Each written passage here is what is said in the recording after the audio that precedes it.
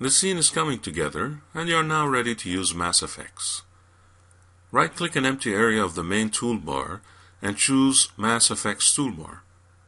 When the toolbar appears, click the first icon to display the Tools window.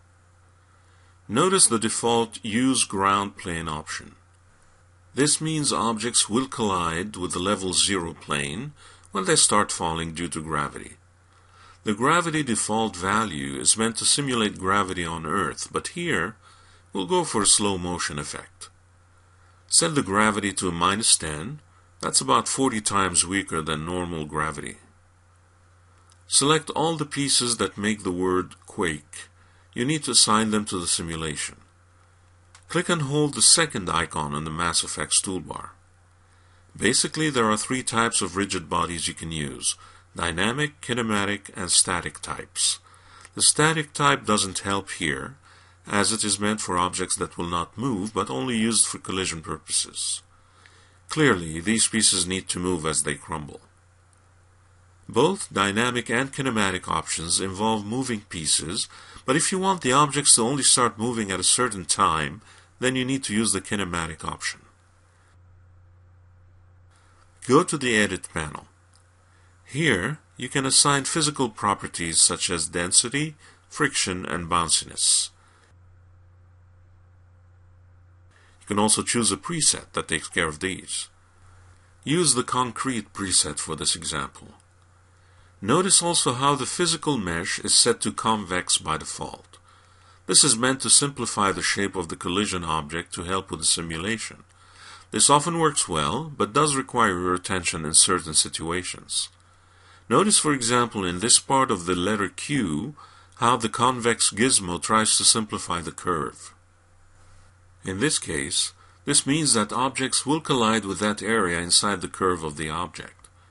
If you want to prevent that, then you can switch this individual piece from convex to composite, and then generate a set of hulls for its collision detection.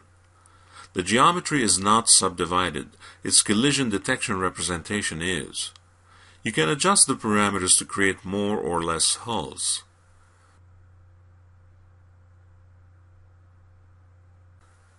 There's another piece that could prove problematic, the corner of the letter E. Set it to composite and generate a set of hulls for it.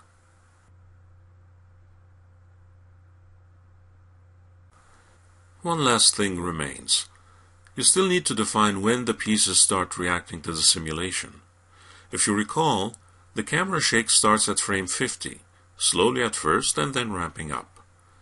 It would be nice to have the word start crumbling a little bit later, maybe around frame 200. And herein lies the problem. With all the pieces selected, enable the Until Frame option. This is where you define the frame at which the simulation takes over, frame 200 in this case.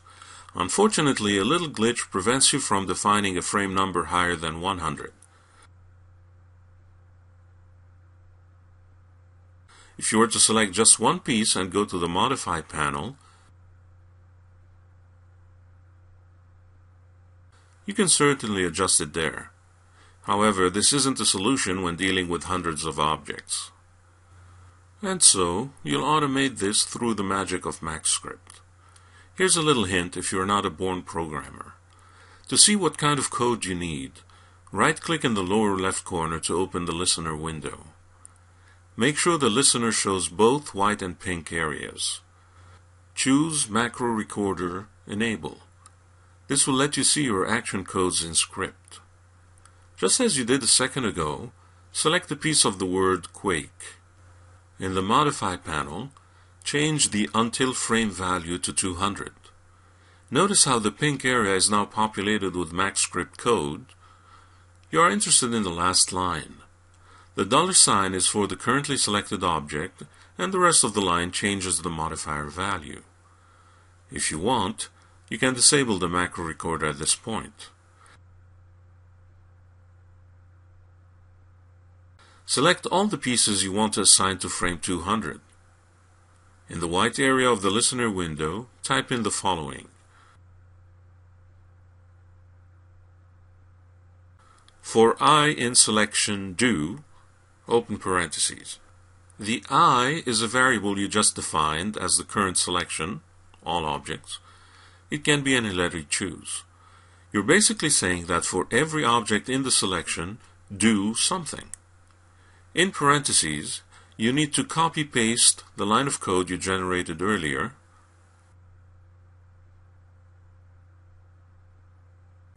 except you need to change the $sign to the I letter, so that the line reads, for I in selection do, I.modifiers, bracket, pound, MassFX, etc., etc. With the cursor at the end of the line, press Enter to run the script. As you test the objects in the Modify panel, you'll notice they're all set to 200.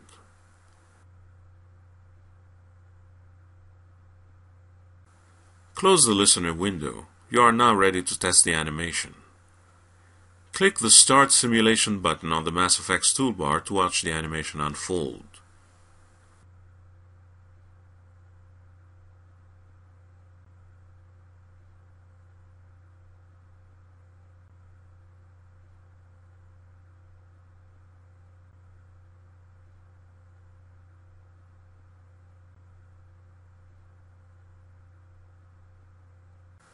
When you're ready to record the animation, you can use the Bake All button in the Tools panel.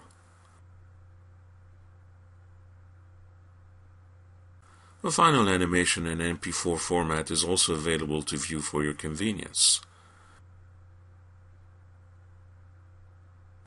In this tutorial, you use the MassFX dynamic simulation to animate text crumbling under the effect of an earthquake.